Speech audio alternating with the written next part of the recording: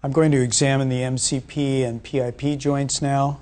We'll be looking at the dorsal or extensor surfaces as well as the palmar surface of the MCPs, and just take a brief look at the PIP.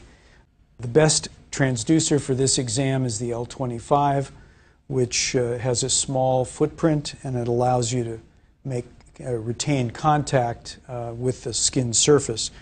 There is a marker on the transducer which represents this turquoise dot.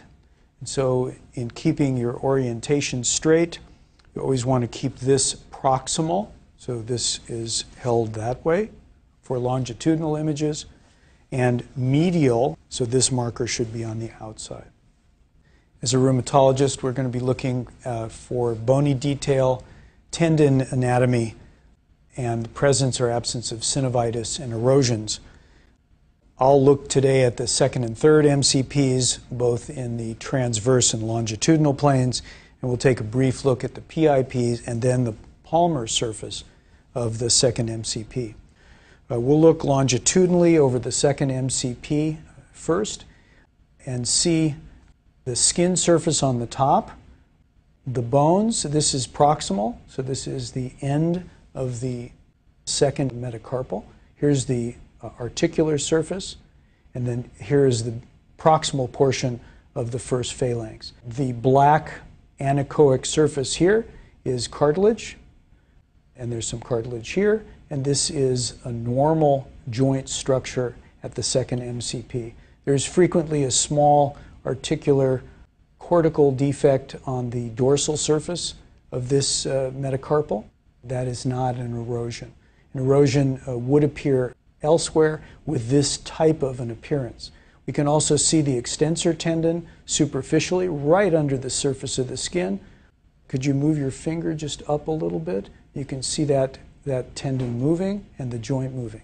We'll then take a transverse image and see a transverse oval image of that extensor tendon. We're going to look for hypoechoic or anechoic fluid or synovium around it. In this case, none of that is present. We can also now look at the third MCP. Here again we see the extensor tendon, the joint, this V-shaped structure.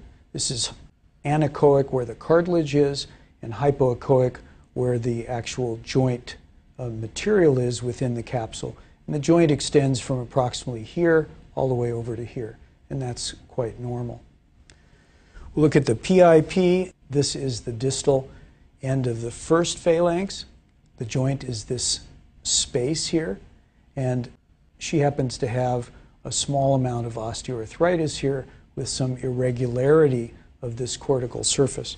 I can slip my finger in here and show you where this is actually moving. You can see that joint flexing and extending. We'll look at the flexor surface of the second MCP. These tendons are quite a bit bigger.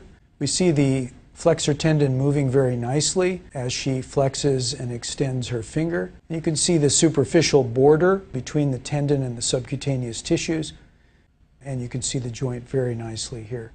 This hypoechoic area is the A1 pulley, which is just proximal to this joint.